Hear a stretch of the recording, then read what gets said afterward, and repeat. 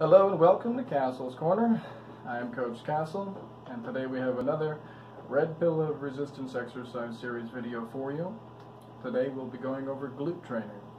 I know a lot of you waited a long time to hear this video, how to properly train your butt.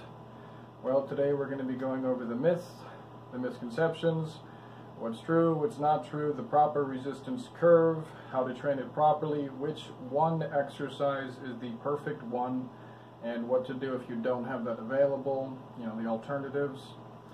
So, if you guys are ready to get into it, this is another Red Pill of Resistance exercise series, and this is the glutes. And just a reminder, everyone, if the information helps you, please like, comment, share, and subscribe to my channel.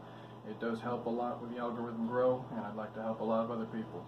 Now, with that being said, let's get into the video, take that red pill, and see how to properly train your glutes. The glutes are comprised of three individual muscles: the gluteus maximus, the gluteus medius, and the gluteus minimus. The muscle that is of most significance to the bodybuilder, or the person pursuing physique development, is the gluteus maximus. The gluteus maximus extends the hip joint. What that means is that it opens the hip joint, or it pulls the femur downwards and back. This pushing down and back action moves our upper body from a seated or squatted position upward, or when we're stepping onto a step or platform, the gluteus also propels us forward when we are walking or running. Now, in resistance exercise, the word extension, whether referring to hip extension, elbow extension, or knee extension, means increasing the angle of a joint. The primary function of the gluteus maximus is hip extension, which means to increase the angle of the joint between the femur and the torso. However, unlike elbow extension and knee extension, in which one of the two levers is clearly more mobile than the other, hip extension can be done with either of the two levers being the more mobile, while the other is more stationary. Now, when a person is performing a stiff-legged or straight-legged deadlift, the femur is the more stable lever, and the torso is the more mobile lever. Now, deadlifts would likely to be included in most people's list of good glute exercises, but the strain on the erector spinal and on the spine itself is excessive and unnecessary. The amount of weight necessary to adequately challenge the glutes with this exercise is far beyond what is reasonable for the erector spinal, and it also is a compromised movement as the resistance curve is not optimum. If a person uses a weight that is safe for the back, it will likely be insignificant for the glutes. And if a person uses a weight that is productive for the glutes, it might be excessive for the erector spinal and spine. Now, there is no advantage in terms of better gluteal development by combining the loading of the gluteus, the erector spinal, and the quadriceps simultaneously. Each of these three muscle groups can be worked as well or better with dedicated exercise as compared with the compound exercises, squats or leg press. The person is doing a squat, both levers are moving. The torso is slightly less mobile and the femurs are more mobile, but both are moving. The glutes don't know which lever is moving and which is stable. The muscle merely performs its task of opening the joint or increasing its angle. Even though these exercises all look very different, the same action is occurring in each of them in terms of hip extension and gluteal contraction. There are other factors aside from the simple hip extension that determine which exercise is best for the gluteus maximus. Now, these include range of motion, effective lever length, not shortened by the secondary lever, the resistance curve, bilateral versus unilateral, and stability. Doing back lunges is a fairly good method of working the glutes. The torso is held upright, so the erector spinal is not loaded and the spine is not compressed. Each side's glutes is worked unilaterally. Back lunges can be performed while holding a handrail for added stability or while holding a pair of dumbbells for added resistance.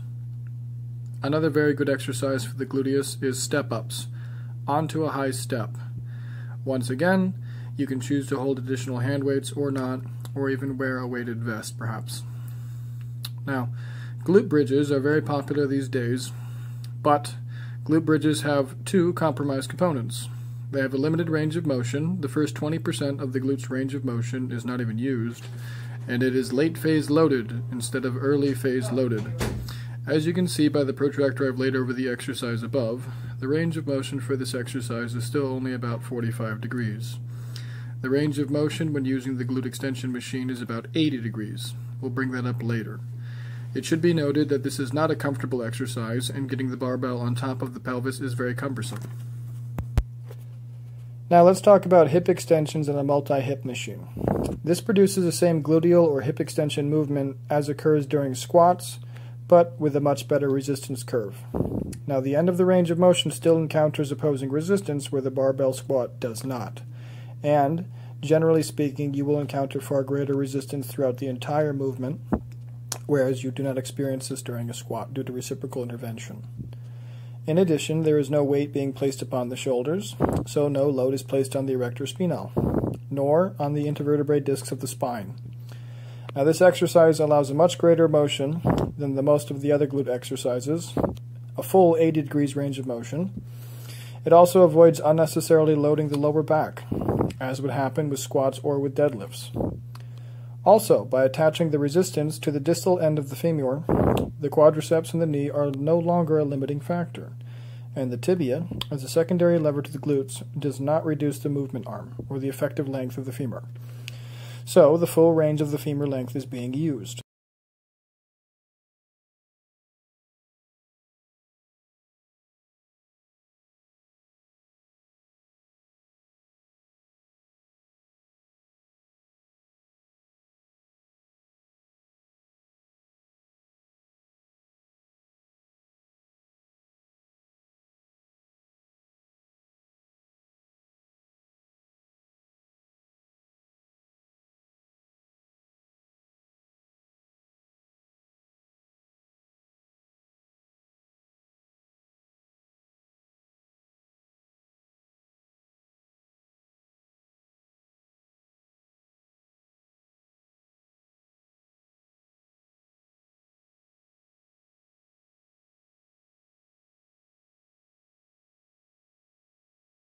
Hi guys, I hope you liked the video. Coach Castle back here again, just reminding you all, please like, share, comment, and subscribe if you found the video helpful. I hope that, again, this is really going to help you guys with your glute training. If you have any questions, please just leave them in the comments or email me directly. And good luck everyone. Everyone have a great day. Yes, you can. Let's get building that body and mind the way that you want it to be built.